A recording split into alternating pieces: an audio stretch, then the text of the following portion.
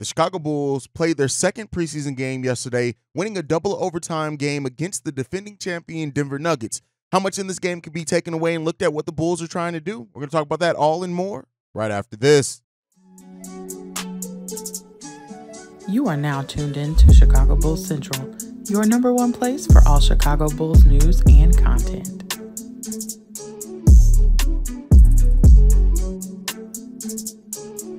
What's going on, Bulls fans? Welcome to another episode of Chicago Bulls Central, your number one spot for everything Chicago Bulls related. I'm the host, Sir Haize, but more importantly, you guys can follow the channel at Bulls Central Pod on every social media platform we happen to be on. With that being said, let's go ahead and get into the content for today. First up, we're going to talk about the Bulls game yesterday against the Denver Nuggets, right? And this was a game in which Zach LaVine was aggressive early. And then, it was nice to see Zach LaVine come in with the type of game that he had where it just looked like Zach understood when and where he was going to score, and he basically dared anyone to try to stop him when he went into that mode, and that is when Zach LaVine is his best, right? When he's playing aggressively, when he's taking players off the dribble, when he understands how to get to his spots, when to shoot the three, when to try to get to the rim. Those are things that you want to see from Zach LaVine, and we saw it a little bit from Zach LaVine. And then Billy Donovan did something different in this game than what he did in the first preseason game. He actually ran Zach LaVine with that second unit. We've talked about here on this channel how much of a defensive potential that second unit has, right? And so when Zach LaVine was out there with a lot of those defensive players, it made sense, right? Everything was rocking and rolling, things like that. So, and Billy Donovan also played his starters about halfway through the third quarter in this game, wanting to really take an extended look at them. Now, none of them played over 25 minutes in this game still. We all know they're probably playing more than that once the regular season goes on, right? But Zach LaVine in this game, 8 for 15 from the field, 1 for 5 for three-point range, which is definitely concerning in that area.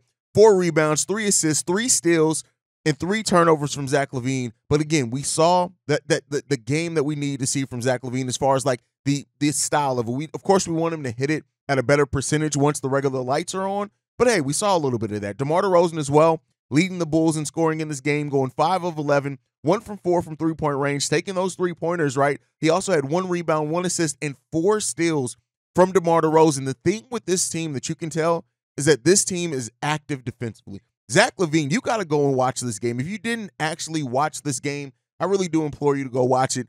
Zach LaVine in this game was really engaged defensively. He was in it, right? And so, that's what you want to see from this team. Vooch also with 10 points, going 4 of 8 from the field, 1 3-pointer taken from Vooch, 4 rebounds, 2 assists, 2 steals from Vooch. And overall in this game, the Chicago Bulls had 16 steals on the night. Now, some of those came via the garbage time when a lot of the young and G League players were in there. But overall, you're still seeing much of the same framework from the team that we're trying to see, right? Playing with quicker pace, moving the ball around. They got to get the turnovers down, though. Some, in my opinion, those turnovers are really hurting the team, right? They had 11 turnovers in the first half of the game. You want to play better than that in the first half as far as the turnover portion of it.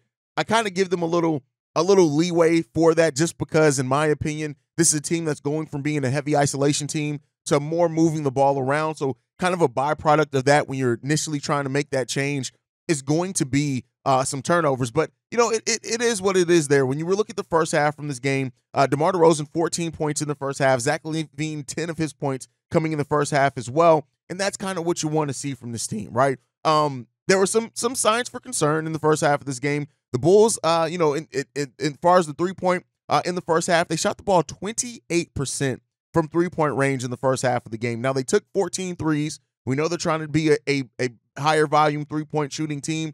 They just got some things that they need to work up and tighten up as far as in that area, right? So we'll end up seeing that with that Chicago Bulls team if they can hit that at a better percentage. 46% overall from the field in the first half, but we still tied it. When you look at the first half for the Nuggets, they shot the ball almost 65% from overall from the field and 50% from three-point range, but we were still tied with that team. And I think that's really indicative, and it shows the defense that this Bulls team was playing with and how they were getting on the boards, right? Yeah, a lot of those offensive rebounds were by Andre Drummond, who Drum is just padding stats in preseason, no less, right? But outside of that funny part of the story, we mainly saw the Bulls, who's going to be that 10-man rotation in the first half of the game. And I would assume we played a little bit better in the second half than the first half of the game. But still, Io showing some things as well in this game overall. You're starting to see that from Io, like him really understanding how he needs to go out there and earn his minutes, right? Being aggressive on the boards, getting 3 offensive rebounds overall in this game, right? But yeah, even with aggressive Zach LaVine, solid DeMar DeRozan, solid Vooch, passive P returned in this game, and it sucked to see, right? A lot of it was in the first half. In that third quarter, he got pulled early, and Torrey Craig got inserted in that basically with those starters, and you immediately felt the energy difference. Now, I know some Bulls fans, and I know you guys, I love the community, are going to make a knee-jerk reaction based off that, and I can understand it, right? Because when you see a player regress back to what was the biggest concern with them so far in their career, it doesn't feel good, right? And it drums up that worry. And I'll say this, and Patrick Williams played 18 minutes and 44 seconds in this game, right? And the aggression wasn't there. He started off solid defensively, fighting through picks, staying on Aaron Gordon, forcing Aaron Gordon out of a couple of shots early in the game. He only took 1 3-pointer, I think, in this game as well, didn't make it. But we did not see the aggressive P. Will we saw in the first preseason game at all in this game, right? And so, Billy Donovan sitting him early in the third kind of is what it is there. Torrey Craig came in. We saw the energy from Torrey Craig that we want to see from Patrick Williams. And, we'll see if Patrick Williams, so far, 1 preseason game aggressive, 1 of passive P. Let's see how it comes out in the third preseason game. But I said this over on Locked on Bulls. I think I said it on the post-game show here as well. If P. Will is not going to be aggressive, Torrey Craig is going to take his starting spot. Just period. It just is what it is there. I'm just going to be frank on that. I'm going to bury the lead. If P. Will can't find a way to stay aggressive. Now, by that, I do not mean he needs to score a bunch of points night in and night out. But you got to stay aggressive. You got to take players off the dribble. You got to go out there and defense, fight for boards, right? These are things we don't have to worry about Torrey Craig doing. So, hopefully that happens with P. Will. We'll see. Alex Caruso also in this game finding his offensive flow. 4 3-pointers made from Alex Caruso. He talked about how he wanted to be more aggressive on the offensive side of the ball this year. While he's focused a lot on defense over his career, he really wants to be more aggressive on the offensive side. And I tell you what, I'm not saying that Alex Caruso is going to hit 4 3-pointers every single game, or we should expect that level of volume from him. But if he can hit the open ones, that really does change his game. It changed this bench unit as well. That's a very defensive bench unit.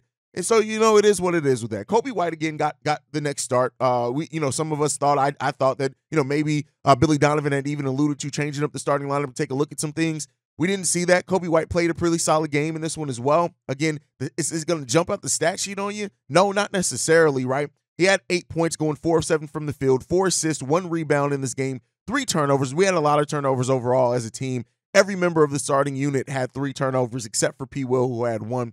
But we got to see Kobe still be that point guard, still be what we want to see Kobe develop and grow in his game. So very solid things there. Javon Carter as well. Listen, I said it. Javon Carter is going to be one of the favorite Bulls amongst fans here. And Javon Carter is just, that dude is, listen, 8 points in 17 minutes, 4 assists, right? That is nice. And Javon Carter is going to find his role here on the Chicago Bulls team, whether he's starting, coming off the bench, whatever it is. You trust that he's going to give you solid minutes in that, right? So I like that from Javon Carter as well. But then let's get into, so we talked about the starters. We've talked about passive P returning, talked about Ayo a little bit, Caruso. We got to talk about the young guys in this game, specifically Julian Phillips, man. Yes, he was playing against second and third stringers, so I want to be clear there, right? But Julian Phillips was just aggressive on the defensive side of the ball. He had a highlight reel dunk that was just amazing, right? And then in the double overtime period, he was one of the better players. And Dalen Terry came along in the overtime as well.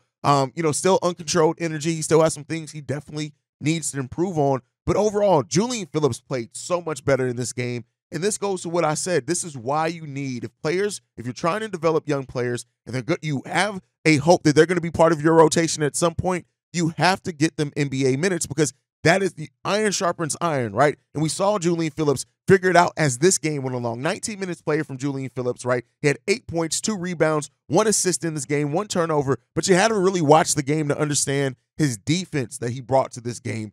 Really good defense Julian Phillips brought. Really good energy as well from Julian Phillips, and a much more aggressive game from Julian Phillips than what we saw in that first game as well.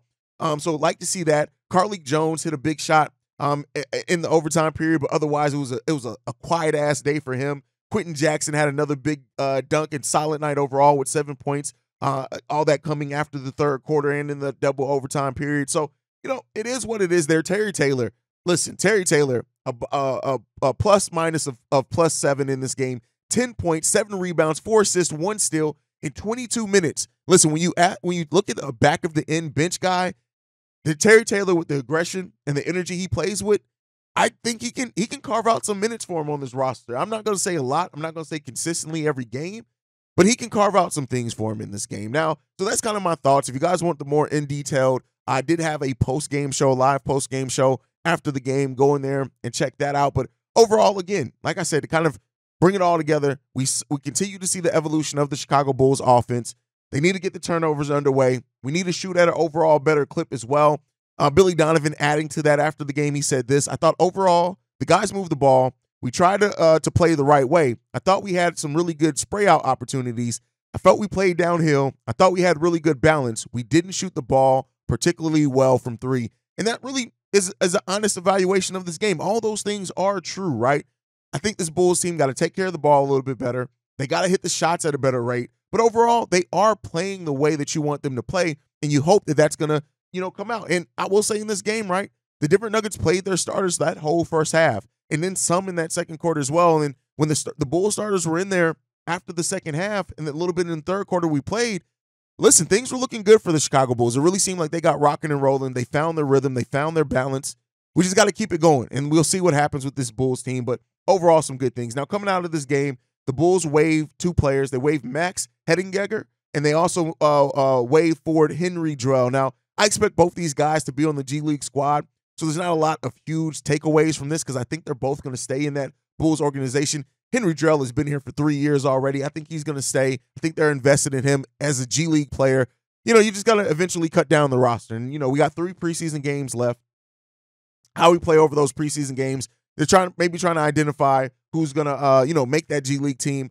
No Adama Sanago, no OB in this game either. Batum didn't play either. And I think that that's kind of indicative of the fact that I think the Bulls understand that they have something in Batum. And I think because of that, you're not really going to see. They wanted to take a look at the guys. They weren't quite sure if they were going to make that G League roster. I think that's why you didn't necessarily see them check in this game. I hope that's the case at least.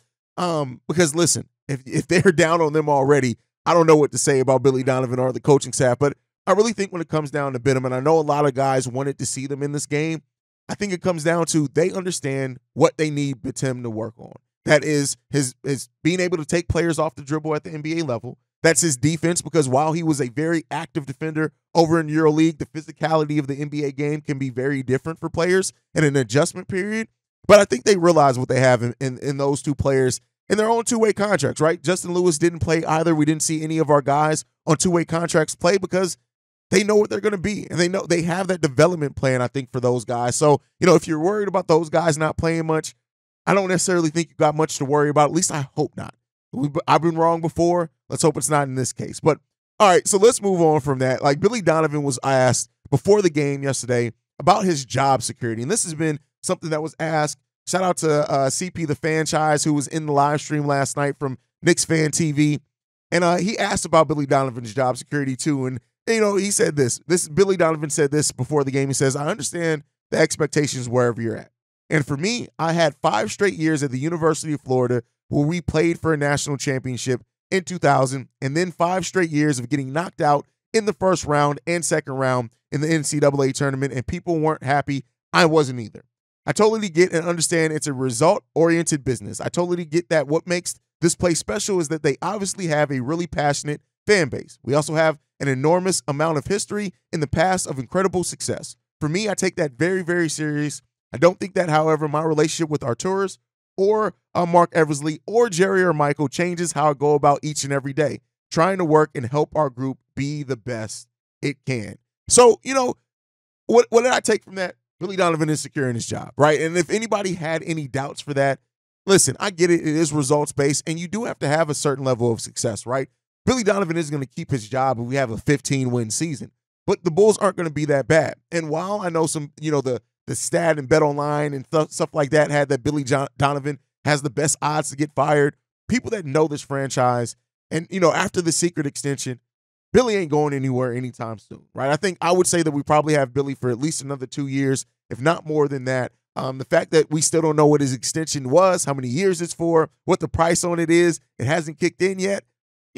I think that shows a sign from this front office. And Arturis has talked a lot about Billy Donovan being collaborative, and that's important for this team. Hell, one of the reasons that ownership moved on from, and that it was a different front office, moved on from Tom Thibodeau is because Tom Thibodeau wasn't as collaborative. He had the us versus the front office mindset with the players on the team. So when it comes down to it, Billy is going to be around for a while.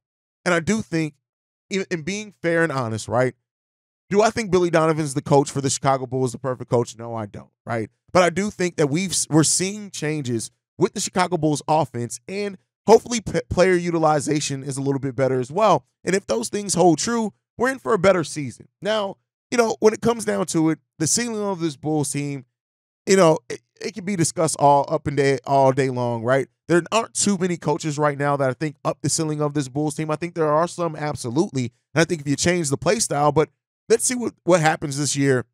But Billy ain't going to be fired. That's just really what it comes down to. I know a lot of you guys want it. Hell, I would not mind seeing Billy Donovan go and a better coach come in, but he's going to be here, and he's going to be here for a minute, right? And whenever the Bulls do move on from Billy Donovan, I hope they don't chase another big name. I hope they do their research to bring in a coach that is going to set a tone and culture, and they can be here for years. I don't care about going after big names. I care about going after and finding the right guy, both in the short term and long term for this team. And, whatever that is, we'll cross that bridge when we get to it. But Billy Donovan's going to be here for a while. I think Bulls fans need to just come to that realization. But that's my time for today, guys. Thank you so much for joining.